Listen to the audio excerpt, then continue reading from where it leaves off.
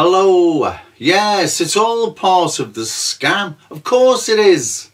You see, by banning Martin Sellner and Brittany Pettibone, it enhances their street cred, their credibility. You like them, you feel sorry for them, and then you support them.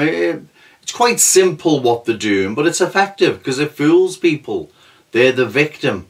The all-powerful state persecuting them. It worked a treat with Nick Griffin, with Adam Walker and Clive Jefferson, Dawn Charlton, known as Butch Dawn, and Peter Turney, all supposedly being persecuted by the Stasi police state when in fact they were in on it, right?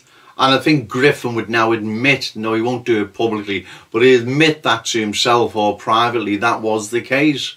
So the same's happened with Martin Sellner and Brittany Pettibone. That's what they do. It's the same with Tommy Robinson. Attack him, persecute him, ban him off Twitter, whatever, or make him look funny where he asks lefties a question and they can't answer it, right? And he's dead clever. There's a few of them doing that of late, but then Lauren Southern does it.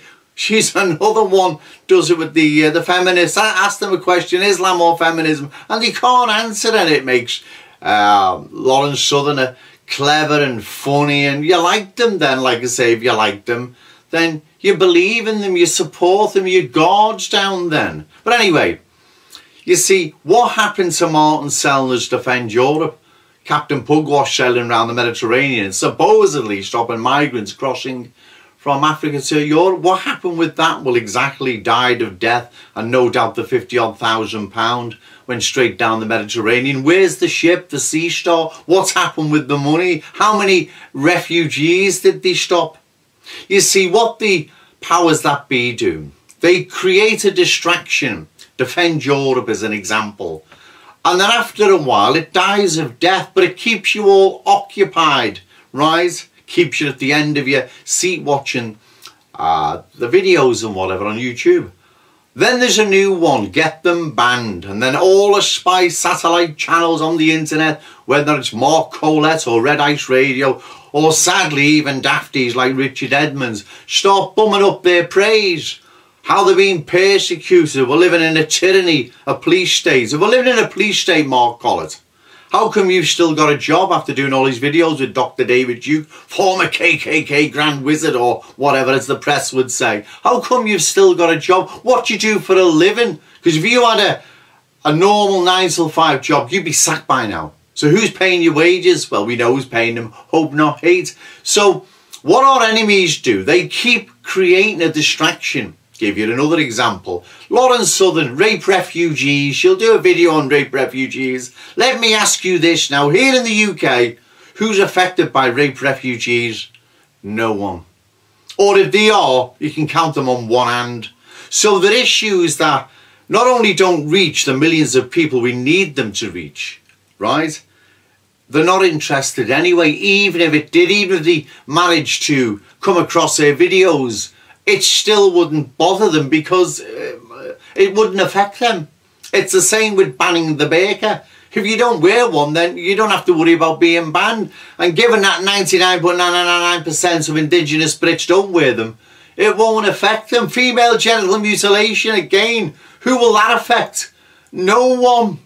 So all these distractions and side issues, they keep the pantomime and circus going. Tommy Robinson and all the rest of them at the Day of Freedom. If there's no freedom and there's a tyranny, Mr. Robinson, how was you managed to assemble that big screen? Because I'll tell you something now, when Nick Griffin was riding high with the BNP, he'd never been given permission to assemble that. Never, right? Never. It wouldn't have happened. So where's all this tyranny of the police state? A load of nonsense, right? But that's what's happening here. The banning of Martin Sellner, Brittany Pettibone, whatever. It was Lauren Southern as well, I'm not quite sure, but whoever was banned, right? It's to enhance their street cred, and it keeps you all occupied, all on the internet. Oh, terrible, terrible. But all it's doing is staying within the movement. It's not breaking out of the movement, and even if it did, the public's not interested. Like I've said in a previous video, When I stood in Kensington and Fairfield, the main issue in the ward, in the constituency, was migrants, asylum seekers, whatever you want to call them, dumping rubbish. Because that affects everyone's lives when they come out the front door. There's rubbish everywhere, there's rats everywhere. They're not interested in rape refugees or the Sea Star sailing around the Mediterranean, Captain Pugwash style, stopping migrants supposedly crossing to Europe. They're not interested. Or in female genital mutilation, or Van der Beek, or Tommy Robinson talking about there's no freedom, and they're not interested, and that's what's happening here. Our enemies create sideshows, distractions that, even if they were to break out the Nationalists, if you can call it that, playpen, 99.9% of the public's not interested, and this is what they're doing, right? I'm a bit late in making this video regarding Martin Sellner and Brittany Pettibone, because I've obviously been occupied with the election in Kensington and Fairfield. But trust me, let me tell you now, the public's not interested in Paul Joseph Watson talking about some feminist beached whale, or Stefan Molyneux talking about cultural Marxism or feminism. They're not interested. Can you see what's happening now? Okay, thank you.